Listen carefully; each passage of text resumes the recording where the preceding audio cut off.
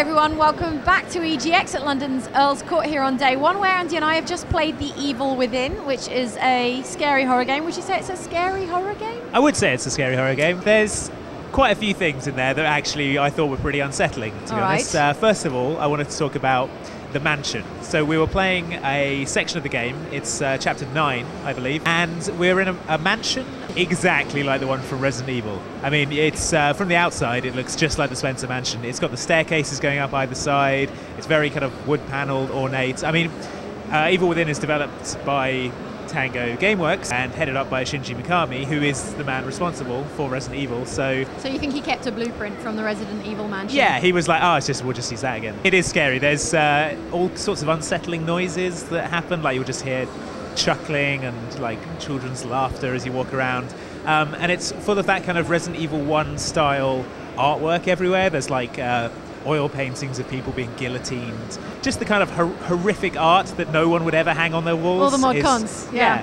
Statues of gruesome decapitations. Yeah. Why did we even get this? Yeah, like you need a very specialist art dealer. It's all very old school survival horror, very traditional. Almost to a fault? I don't know, maybe not. I really liked it. I really liked it, but then I love those old games. So. Yeah. Feels like you're damned if you do and you're damned if you don't a bit with survival horror, because obviously everyone's a little down on Resi for going down the action route.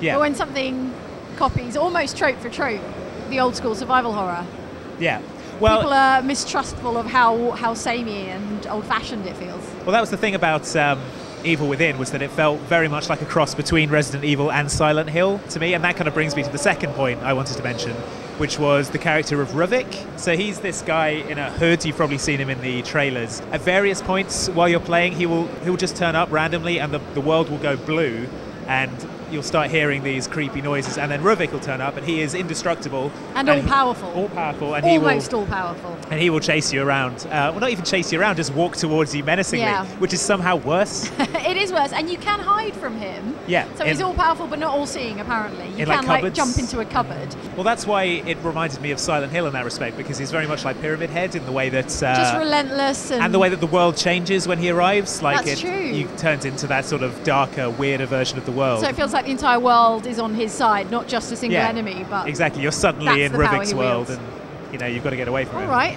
So that was super scary. Another thing I want to talk about is a specific lock in the demo that we played, which was based around giving some guy brain surgery, which seems like a very inefficient way to lock more than a single guy. In fact, there are 3 brains, like exposed brains, in laboratory type setups that you have to probe with an electrode in order to stimulate certain parts that respond to certain emotions. I mean, it's still in the guy's head, like while you're poking it. Yeah, he's still conscious, so that's nice. And all 3 brains are plumbed into a central lock in the main hallway of the mansion. Yeah. Do you find that scary? I mean, it's gross and unsettling and weird. Yeah, well, it was. Yeah, I did. It was asking you to like stimulate the fear center of the guy's brain. That did feel nasty, and so you're just sort of jabbing it with electrodes. You've already decapitated him, exposed his brain. It's about as bad as it gets, and then you're just going to jab him right in the fear center. Yeah, to be fair to the protagonist, Sebastian Castellanos, he didn't seem that fazed by it. He was like, well, you got to do what you got to do, poking around. Again, it's like that Silent Hill thing where you don't really know what's happening. I see what you mean. That is more Silent Hill than Resident Evil. Yeah. The Resident Evil characters didn't so much have tortured histories or they were all just gung-ho SWAT team guys. Yeah. They were like, yeah, I'm a cop, I'm a SWAT team. Well, maybe Sebastian has more depth than I gave him credit for, because I didn't actually find that. And I just assumed he's a police detective. Something else that's quite Resident Evil-y brings me to the next point, which is the enemies. They're all horrific. They're all like missing chunks of their head. They're all wrapped in barbed wire. Bits are dropping off them. And I'm not sure if they're zombies or if they're just like tortured people or whatever they are, but I mean they've got to be undead, you would think, zombie-like, because you shoot them, bits come off them, and they keep on coming. And you have to torch them to stop them. You have to torch the back bodies up. again, like the Resident Evil remake, where you had to torch the zombies to stop them coming back as Crimson Heads. Here you toss a match on the body, they go up like crazy. They must be soaked in paraffin or something. Yeah, the combat's very that kind of Resident Evil 4 style, over the shoulder shooting, and again, like those early survival horror games, ammo is super scarce, so you'll have like 4 or 5 bullets at a time, maybe a couple of shotgun shells, but also a weapon called the Agony crossbow, and you can make ammo for that by disarming some of the traps which you find around on the wall. Well, it's not like there's a shortage of horrible monsters. There's Ruvik, there's that terrifying Spider-Woman that we've seen in a different gameplay demo. There's that butcher guy who is working away in his meat it's full of nasty guys. Room. Yeah. But it brings me to the final point I want to talk about, which is the traps. So I mentioned there are traps on the wall throughout the mansion.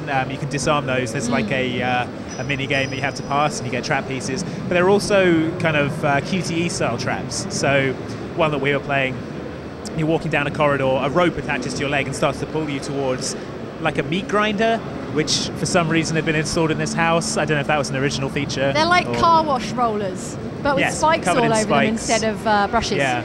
But if you can visualize that. It seems like that's going to be a recurring thing. I've seen trailers where there have been other kind of traps. Like a lot of corridors with various kinds of spikes coming sideways or down or swirling around, Yeah, but I mean, just from what I've played of it, so I was really impressed with the atmosphere of it. It had that very old school survival horror, which I loved, like very slow paced, but with a kind of constant creeping sense of dread, which I mean, I'm all about when I'm looking to have a bit of video game escapism. Well, I'm interested to see how it turns out. I feel like it's been criticised for not moving survival horror anywhere new. Yeah. But I think for a certain player, that kind of retro survival horror in a next-gen, shiny, graphical kind of skin is going to be what they're looking for. Yeah, I mean, it's deeply unpleasant on a level I don't think even Silent Hill and Resident Evil were, just because of the graphical fidelity of things like dudes' brains and people's heads falling off. And I don't know, I found it very unpleasant, but in a compelling way, if that makes sense. Okay, that was The Evil Within on day one here at London's EGX 2014. Thanks for watching. Join us for more next time. See you then. Bye.